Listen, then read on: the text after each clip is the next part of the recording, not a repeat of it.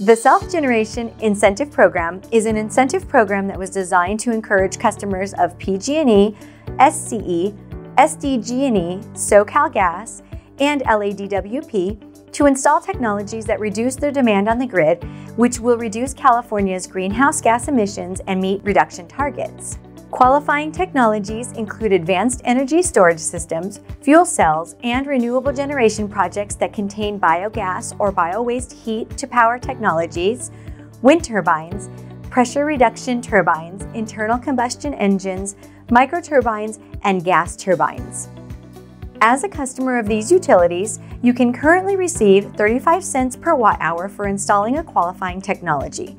For example, if you install a battery storage project with 275 kilowatt-hours of capacity, you can receive approximately $96,000 to help with the cost of that project.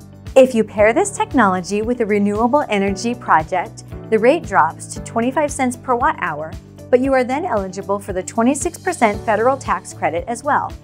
In this scenario, an estimate for this project could yield approximately $69,000 from the SGIP program and $50,000 in tax incentives. Additionally, installing battery storage can help you reduce your peak demand, lowering your energy bill, and in the event of a power shutdown, your company could operate without disruption.